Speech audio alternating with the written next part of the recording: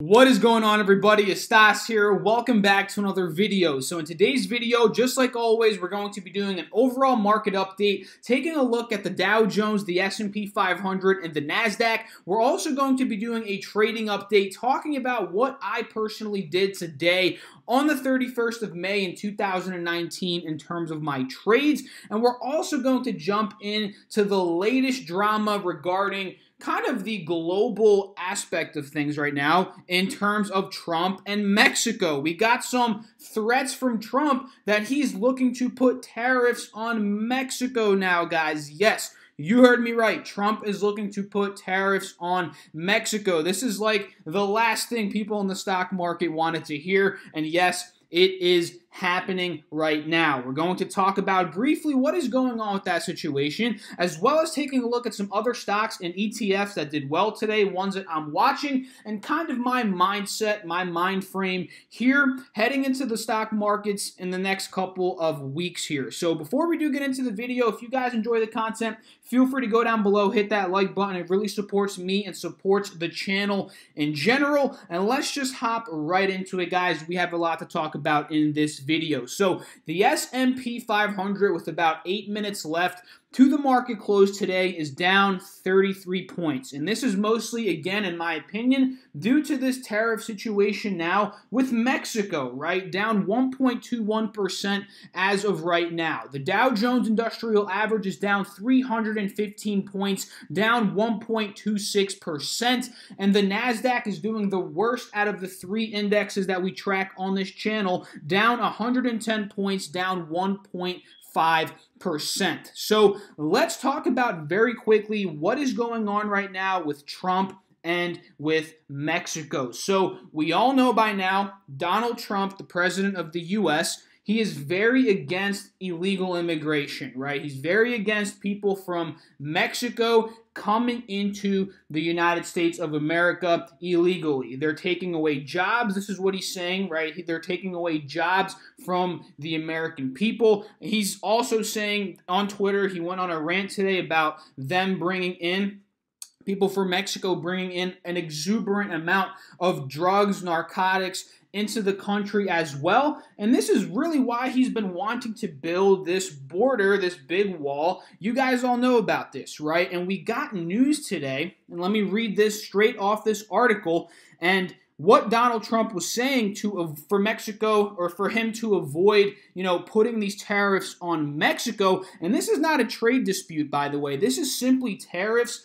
just because of immigration, right? This is not a trade dispute. So this is a quote here. The path to not putting tariffs on Mexico is if Mexico puts in effort to reduce illegal immigration at the border, right? This is his biggest goal right now, right? He does not want these illegal immigrants to come, and for Trump to not put the tariffs on, he wants to see some type of effort from Mexico to try and stop the illegal immigration, right? And this is the tariff breakdown here of how many tariffs he's looking to put on over these next couple of months if Mexico doesn't really comply, and if Mexico doesn't really, put in effort to try and stop this illegal immigration. Let me tell you guys this. This is going to get crazy right now, right? So part of that uncertainty was driven by the rushed rollout of the policy, which would impose at first a 5% tariff on imports from Mexico on June 10th,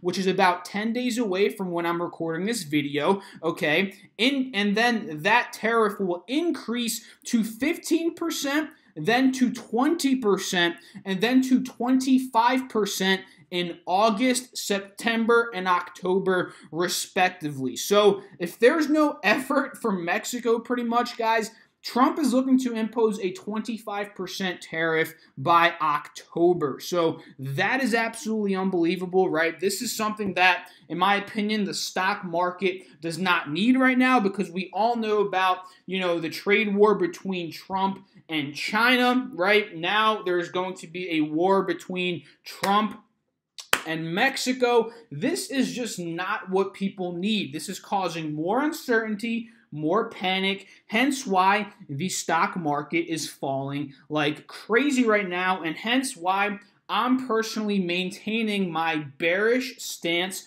on the stock market here over the next couple of months, right? You all know at this point, well, the new viewers might not know at this point, but long term, all of this stuff is just going to be in the history books, right? This is all going to be in the history books long term. This probably will most likely not have an effect on the stock market. But short term here in the next year, couple months, 2 years, maybe even 3 years, this will definitely have an impact on the stock market, which again is why I'm maintaining my bearish stance here. So, take it how you want it, guys. Let me know what you guys think about that in the comment section down below. I think this is going to weigh in on the stock market negatively over these next couple of weeks. I would love to know what you guys have to think about that. So let's just break down some technicals very quickly right now on the markets. We already know at this point, especially those of you that have been following the channel, following the markets for yourselves, the S&P 500 broke $2,800. We're now looking to get down to the support at about 27.33. We're trading in between this channel of about 70 to 75 points right here. And let's say we have a bloody week next week, which I personally think is very possible due to all this stuff that's going on, all this craziness that's going on. We break that level of support at 27.33. The next spot we're looking to go to is going to be at around 26.90 for the S&P 500. And if we're looking at these smaller time frame charts right now, a lot of the same with in terms of what we were talking about in yesterday's video and the previous past couple of videos, right? Downtrend is still intact. Moving average crossovers to the downside, the bearish cross, the 50 SMA crossing below the 180 SMA. Moving averages are acting as resistances. We got to a lower low today. The uptrend, or the downtrend rather, has just been continuing, and it's just a lot of the same, guys. The market right now is very iffy. It's falling. No signs of a reversal whatsoever from what I'm seeing right here. The Dow Jones Industrial Average, a lot of the same, but today actually marks a day where the Dow ended up breaking a very critical level of support at around $25,000, and we're now trending into the $24,000 level for the Dow Jones, and we're trading in this channel between $24,500 and about $25,000 around a 500-point window. So if the bloodiness continues next week, like I personally think it will, or over the next couple of weeks, we're definitely going to be testing this level right here at about $24,500, unless miraculously, which again I doubt will happen, we come to a trade deal with China, everything just magically repairs itself, which again, it's just not likely at this point, guys. I think we're going to continue to drop here. That's my personal opinion on the Dow Jones. And again, just like we talked about yesterday and the day before, the Dow is still in a downtrending pattern, right? 50 SMA crossing below the 180 SMA, that's a bearish cross. Moving averages are acting as resistance levels. It's just a lot of the same. The stock market has just been beaten down, and there goes the closing bell. And it seems like we dropped even further, guys. It ended up closing at about 1.41%. It's just not great times right now, guys. Not great times in the stock market. The 5-day, 5-minute, a lot of the same, dropping, lower lows, lower highs. The downtrend is there. So Dow ended up closing down 354. Let's see where the SPX closed down, about 36 down in the red, 1.32% to be exact here. The NASDAQ ended up closing down 1.63%, so we got that pretty solid dump here in the past 5 minutes in the overall markets, and the NASDAQ today actually broke a very critical level of support that we were talking about in yesterday's video and that I was watching throughout the day and throughout the past couple of weeks, that level being 7,200. We talked about how that was a resistance back in the beginning of November, resistance back in the beginning of March. We broke out of that level of resistance, making it a new support, and now we're finally trending below that level. So it's time for me to draw the next level of support right now. Let me see if I can find it on the naked eye right now.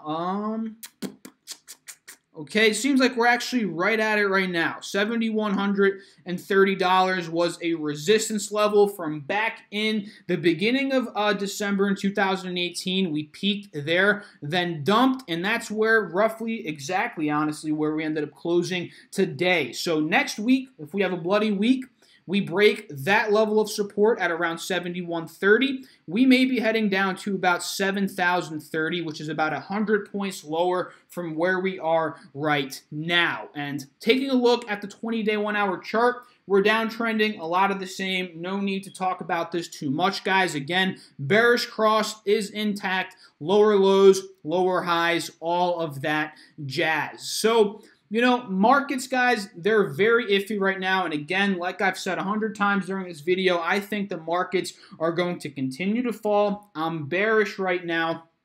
And it's just pretty much just because of this whole Mexico thing now. You know, this is like a thing that we just did not need to happen right now, guys. We just did not need this to happen for a market recovery. Literally, it came at a bad time, and it's just knocking down the stock market even further down, alongside with the trade war. You know, everything is just not good right now. A lot of uncertainty, a lot of just, you know, bad stuff going on. So I personally think, yeah, markets are going to continue to drop here. So let's talk about what I ended up doing today in terms of my trading. This day, I actually traded something that I haven't traded in a long time, and I don't think I've ever talked about it on this channel, and that is SPXS. And this is actually a 3x leveraged ETF that trades based on the S&P 500. So this is a direct S&P 500 ETF play, right? We have the SQQQ and the TQQQ inverse ETF combo, which is a direct play on the NASDAQ, the SPXS, and the inverse, which is the SPXL. These are direct plays on the S&P 500. And we can see here, you know, with the dump on the S&P today of about 1.3%, take a look at how much the SPXS ETF ended up coming up, guys. 3.9%. If you guys do the math, 1.3 times 3, that's 3.9%, right? Hence why it is a 3x leveraged ETF. It's leveraged based on the S&P 500 to go up 3 times what the SPX, the S&P 500, is going down. So I was pretty much in and out of this one today. I was watching the markets pretty closely, actually, and we had a little run-up this morning, actually, at about 11:30 a.m. Eastern Standard Time. Take a look at where the SPX was at this point. It was right under a moving average resistance, and I noticed the rejection and the constant rejection under that 180 SMA here on the intraday chart. So we gapped down heavily, guys, very heavily from where we closed yesterday. 27.87 is where we closed. We gapped down and we opened about 20 points below that level. And the futures last night, I didn't mention this before, but if you guys were watching the stock market futures yesterday, they dumped very, very heavily, and I believe this was actually right after the tariff situation with Mexico. That's what caused this drop this morning. Then we got down to about a low of 27.50. We had that run up, and at this point in time, guys, I was just waiting for an entry on one of these bear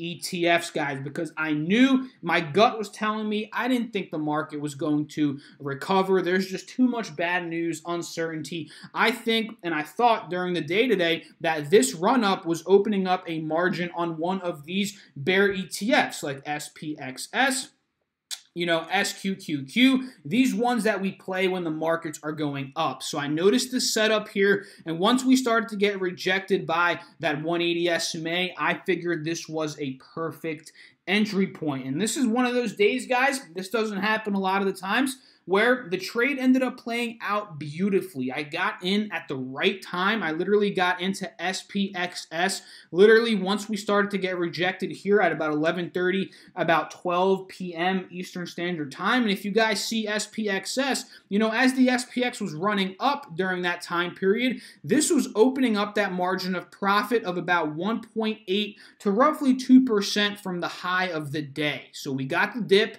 That's when I started to buy in once we were getting rejected by that 180 SMA on the SPX index. And from there, I simply just wrote it up and ended up selling off for not a crazy profit, I got in, I believe, at $23 or $22 rather, and 30 cents, and I ended up riding it up about 0.6%, 0.7%, and that was the trade that I made today, guys. If I had held for the rest of the day from $22.30, let's say I held it all the way to the end, I probably would have made about a 1.4, 1.3, 1.4 profit. But guys, I talk about this a lot on the channel. I'm not looking to get every single percent of profit here. I'm not looking to grab everything. I'm one of those traders. I'm one of those guys that's looking to grab a profit, right? A small profit, and be consistent with grabbing my profits. I'm not too greedy.